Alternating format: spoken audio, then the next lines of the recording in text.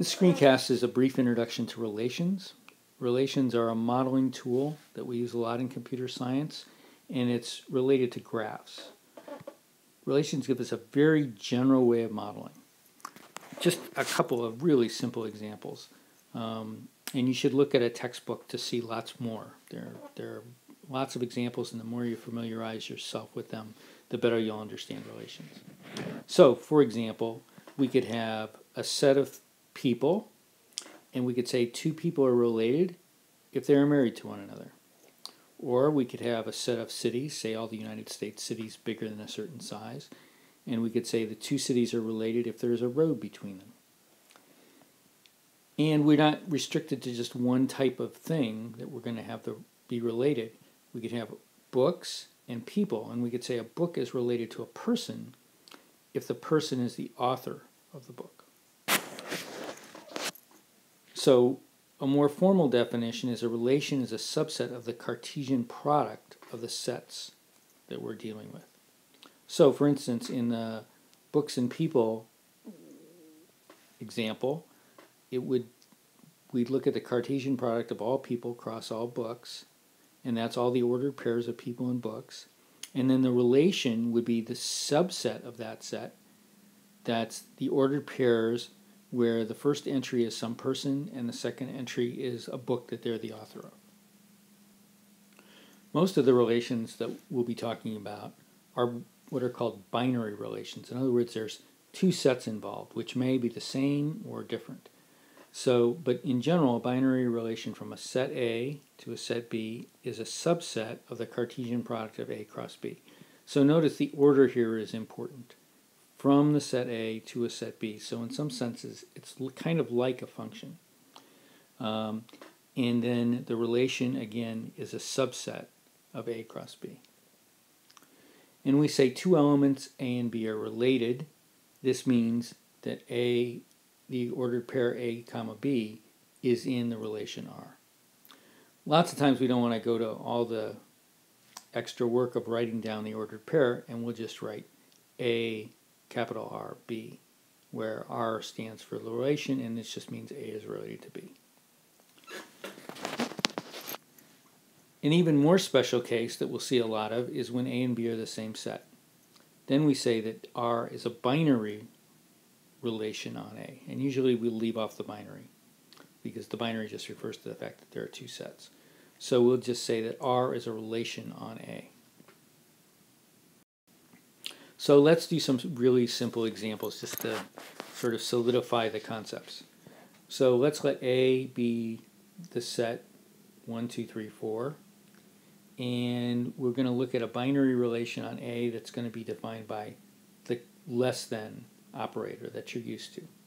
So we'll say that R, the relation less than, is the set of ordered pairs X and Y in A cross A where X is less than Y. So what ordered pairs are those?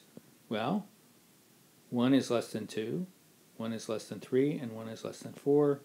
2 is less than 3, 2 is less than 4, and 3 is less than 4. And that's it. If you look at any other possible ordered pair, it's not going to satisfy that the first element is less than the second element. We can draw a picture of this as a directed graph. So we'd might put the 1 over here, and 1 is less than 2, so we usually draw it like that. 1 is less than 3, and 1 is less than 4.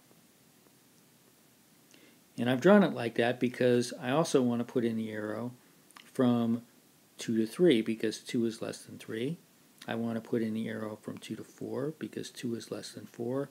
And I want to put in an arrow from 3 to 4 because 3 is less than 4. We'll come back to this. It's not that important right now, but it is important for you to know that there are two different ways of representing relations, and we'll use whichever one is convenient for different problems. The next example I want to look at is divisibility. And so that's a binary relation on A, and where now I'm going to have A be a little bit larger, all these numbers between 2 and 8.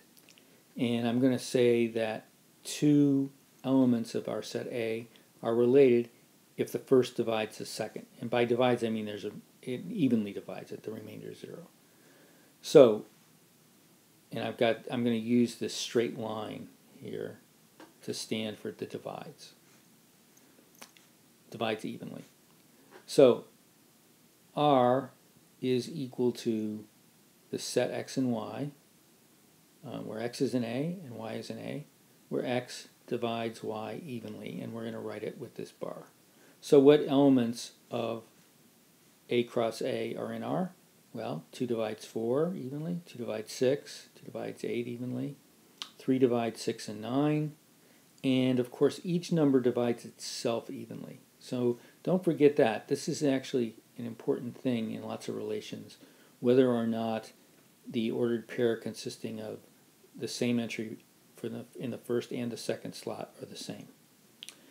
Again, we can draw a picture of this directed graph. The picture is a little more complicated. I'm not going to try to put in all the loops. I'll just draw part of the picture. So we might have our 2 here, and then say a 4 here, because 2 divides 4, and 2 also divides 6, and then 2 divides itself, so there'll be a little arrow pointing to itself. 4 divides itself, and 6 divides itself. And then we might have 3 over here. It divides itself, and it also divides 6. So you can fill out the rest of the picture, but hopefully this gives you a pretty good idea of what's going on. So probably the 4 most important properties of relations, and it's important that you really know the definitions of these and also really understand what they imply and what they mean. So you have a binary relation R on some set A. Okay, so it's again going to be a subset of the Cartesian product of A with itself. And we say that that relation is reflexive if for all x, x is related to itself. So in our divides example, right, the little loops, I mean, we saw that every element divided itself. So indeed, x would be related to x for all the x in A. Transitive, if x is related to y, then y, and y is related to z, then x is related to z. So a good example of this might be the less than or equal to example. If x is less than or equal to y and y is less than or equal to z, then x is less than or equal to z. And we've learned that ever since grade school. Symmetric, this is an interesting and important one. If x is related to y, then y is related to x. So, in other words, in that picture in the previous slide, if you had an arrow going from x to y, then you'd also have an arrow coming back from y to x.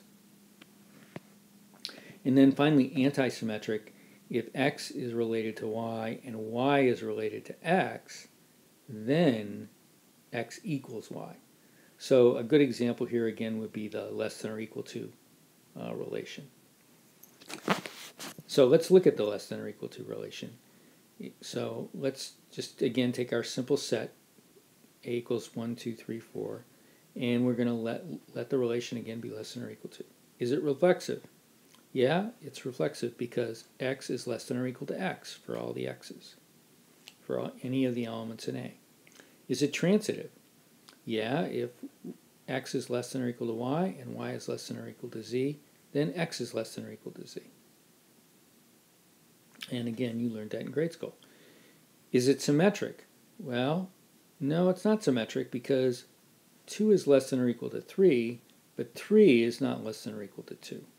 So you don't get the both orderings are in the set of ordered pairs. And is it antisymmetric? As I mentioned above, yes it is, because if x is less than or equal to y and y is less than or equal to x, then you know that x has to equal y. So here's some questions for you to think about and try to answer them. Notice I've changed this relation. It's not less than or equal to anymore, it's just less than. on 1, 2, 3, 4. And then also the same set of questions on the divides relation for our set 2, 3, 4, 5 up through 8. And again, I want you to tell me, are those relations, are they reflexive, transitive, symmetric, and antisymmetric? So I'd suggest pausing the screencast right now and trying to answer those questions and then come back. So this slide has which properties are true and which ones are not true for the different relations on the last slide. So I suggest you look at these carefully and make sure that you understand them, and if you don't understand them, come to class prepared to ask questions about them. There's another video following this one that goes into more detail about a very important relation that we'll be using in the class, and it's very important for cryptography.